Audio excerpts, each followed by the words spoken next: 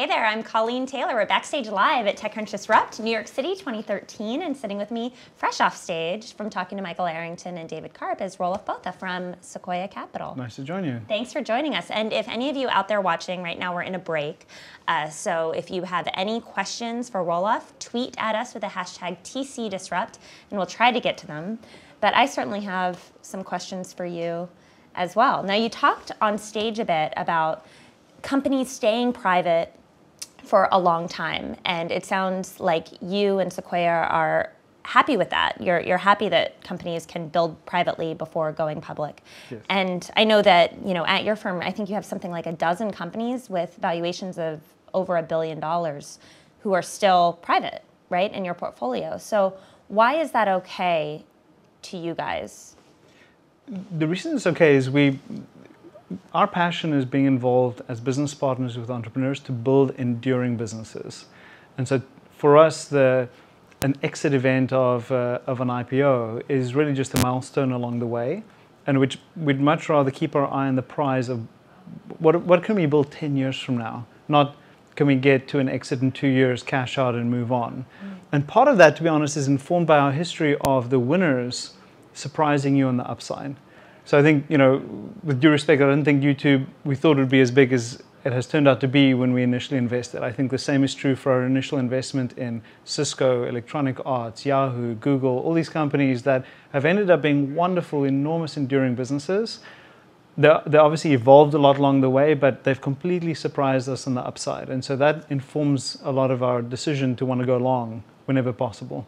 And a lot of venture capital firms think completely differently. I know that Kleiner Perkins, Chi-Hua Shen, who you're going to be on stage with this afternoon, he told me that he wants to see more companies going out as IPO candidates earlier. He thinks that too many companies are waiting too long right now. So that's definitely, do you ever have any arguments with your fellow venture capitalists about that? We do, and I think, and I don't know what the Kleiner situation is, and so I don't want to argue with him specifically on that issue necessarily, but the luxury that we have with Sequoia is because we've been around for a while and we have good returns, our limited partners are not clamoring for us to send them distributions.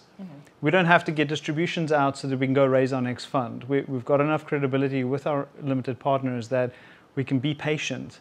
And I think that patience has paid off in many of the companies we've been involved with. So I disagree a little bit in the sense that there are a lot of advantages from staying private and staying focused on building your business rather than being distracted by the need to manage the street and manage all the analysts and investors. It's just a massive distraction for the management team, and that comes at the expense of something, and it's probably how well they run their business. Do you think that we'll have any companies that never go public? I mean, this happens all the time that there are companies that stay private forever, but do you think that we're going to have more venture-backed companies that stay private and, you know, get returns for their investors in other ways? It's possible, but I don't think that would become predominant. And part of that is many of the companies that have stayed private for a long time have very tightly held ownership. And so it may be family-run businesses sort of being a quintessential example where people run it essentially for cash. Right. And the way that technology companies tend to be structured, you have a broad investor base and a broad employee base. So you have many different shareholders. And so I think there is an expectation of a liquidity event at some point where people are able to sell their shares or transact their shares. And so I don't quite see that happening. Well, although we have Second Market and we have, I mean, Evernote has provided liquidity events for their staffers and their executives without going public quite yet, but it hasn't been that big liquidity event. No, it's not big. I mean, and a lot of people write about it these days. We did a liquidity event at PayPal in 2001. People think it's sort of a new thing. It's actually been around for a long time, and I encourage it because I saw the behavior for us at PayPal, having done that secondary in 2001, when we started to receive acquisition offers that, in our opinion, didn't value the company appropriately, we had the nerve to say no.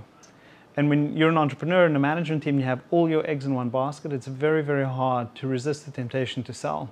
Right. So. And I want to talk a little bit about PayPal because you're part of that famous PayPal mafia, this group of super smart people who were at this company when they were young, very successful, and have still gone on to do very interesting things here almost 15 years later.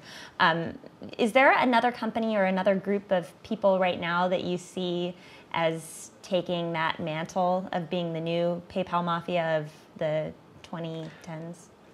I think PayPal had a little bit of an unfair advantage in the way that mafia came together because of the acquisition leading to departures, and sort of a bunch of people had a little bit of experience.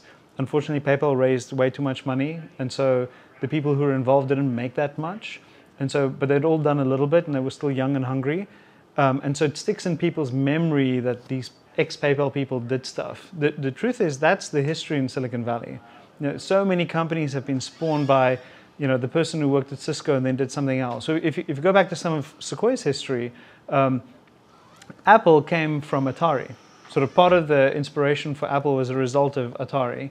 And then Trip Hawkins, who started Electronic Arts, had worked at Apple. And so his vision for Atari and seeing the opportunity in the games industry came from his time at Apple. So there are 3 companies in Sequoia's history where Atari spawned Apple, Apple spawned EA. So it's happened for a very long time, and it will continue to happen. It's happening from Google, it's happening from Facebook, it'll happen from, I don't know, companies like Twitter and so on down the road.